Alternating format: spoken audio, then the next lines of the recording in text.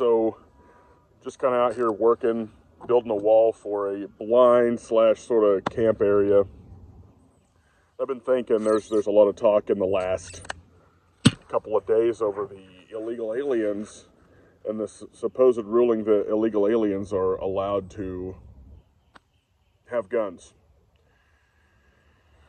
And people are going to call me an absolutist about this, and I'm absolutely waiting for the comments to blow up about, well, felons can't have guns. Yeah, I don't think that that's constitutional either. If they're not incarcerated and they're free to be released into society, well, they should be safe enough to have a gun. If they're not, why are they being released? That's what I think about felons. So maybe we should have a conversation about what's a felony and what isn't. Violent felonies, such and such. Anyway, the illegal alien thing, I feel like it's bait. And Randall from Grunt Proof, I'll put the little screenshot from Twitter X up right here. You know, he basically said that it's sort of a psyop situation, and that they're trying to get us to go along with more gun laws, like more restrictions on gun rights that we don't want. And I think that's true too. And I've already heard people saying Randall's a freaking government goon and all this crap, and I mean, he worked for the government, but I don't think that that's the case, that he's some government, Tim Kennedy psyop goober. But I think that's true. I think that this is some sort of like backwood way of trying to get Republicans to re about them illegals that got the guns in there. Yeah. Here's the thing. Get proficient with your gun. Avoid confrontation. They're human beings. I think that the right of self-defense is for every human being. Should we be allowing them over the border? No. Biden is doing this by design. Yeah, is it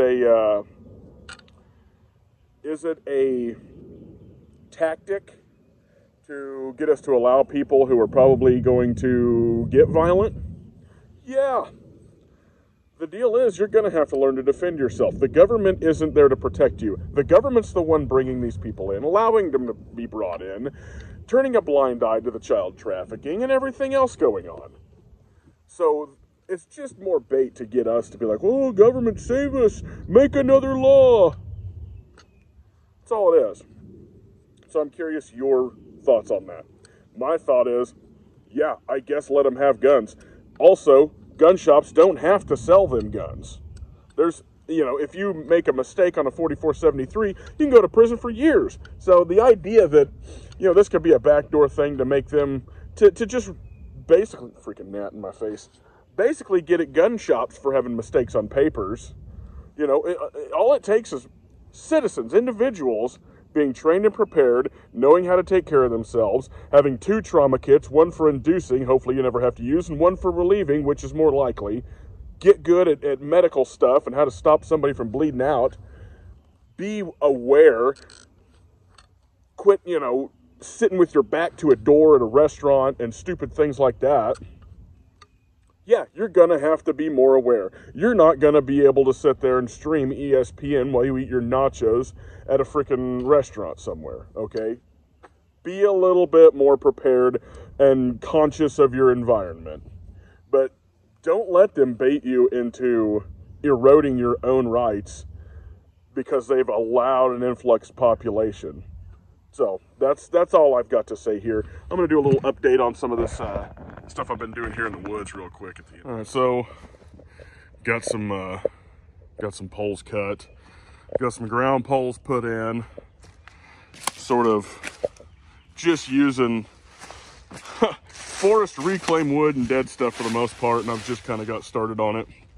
Gonna build a wall, gonna try to put a window-ish right here at a certain point, and then the other side right up here under these logs, there's going to be a wall, and there'll be a back wall here.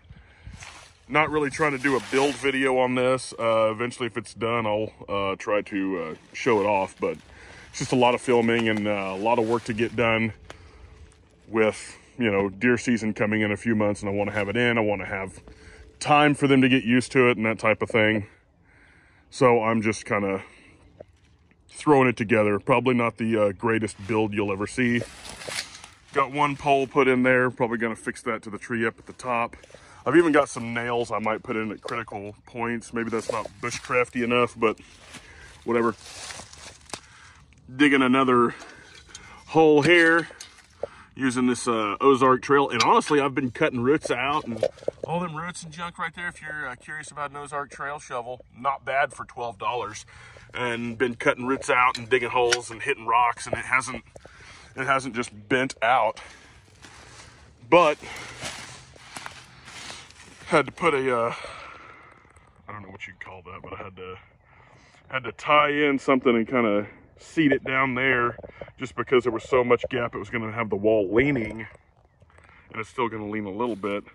But I guess as I go up, I can I'm just gonna have to sort of, you know, that pole right there, I'm just gonna have to figure it out there because there's kind of a gap, but it'll be all right. It's gonna do what I want it to do.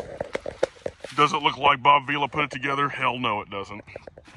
Just general kit. Got the flannel, got the 2-quart canteen, and the freaking Baco saw in a pack, and all that jazz. Tourniquet. Well, and on that note, I guess I'll just end the video. I just, you know, I wanted to put that out there, that this is bait, in my opinion, about the freaking illegals having guns. It really is one of them things where they think, oh, we've got them, you know. Just be more lethal, I guess. Get in better shape, and that's for me too. I'm still trying to do that. Anybody who watches the channel knows that I mention that a lot, because I've been way out of shape, and I could be better now, you know. But like, you're gonna have to work. You're gonna have to be aware. You're gonna have to arm yourself and you know, be aware of your surroundings to a higher degree, because this is a collapse operation. This is a Clowerd and Piven collapse thing. Just don't let them erode your own rights. You know, at least we're not a peasant down there at the mercy of the cartel. At least up here, we've got something to go on the offensive with. So, you know, and that's not, you know, just disclaimer, that's not encouraging anybody to do anything stupid or be a perpetrator of any kind of crimes. I'm not advocating any of that. I'm saying you should be prepared for self-defense only, okay?